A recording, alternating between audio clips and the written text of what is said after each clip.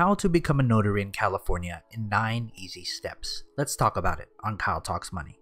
Becoming a notary public in California is the highest in the nation, with an average yearly salary of $59,000. So if you're looking to supplement your income or go full on as a notary, you'll first need to know how to become one. First, take a 6-hour training course provided by an approved vendor by the state of California. Second, complete the California Notary Public application form so you can take the exam. That should be about $40. Third, take the California exam. Bring your photo ID, proof that you completed the 6-hour training course, and the register confirmation. Fourth, pass the exam. You'll need a score of 70 or higher to pass the exam. Your results will be available 15 business days after taking the exam. Fifth, submit a request for a live scan form for your fingerprints and background check.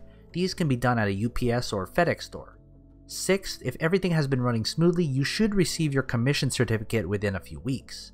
Seventh, you'll need to get a $15,000 surety bond to protect you and those you service. Eighth, once you receive your surety bond, take your oath of office with the county clerk within 30 days of doing all this. And ninth, buy a notary journal and other supplies from a designated vendor so you can get started. The process is fairly easy and should be done pretty quickly, and then you're off to make $59,000 per year. What are your thoughts? Thinking about becoming a notary public? If you like this video, smash that like button and don't forget to subscribe to my channel. I talk about money and everything related to it, so don't miss out. And as always, take care of your money.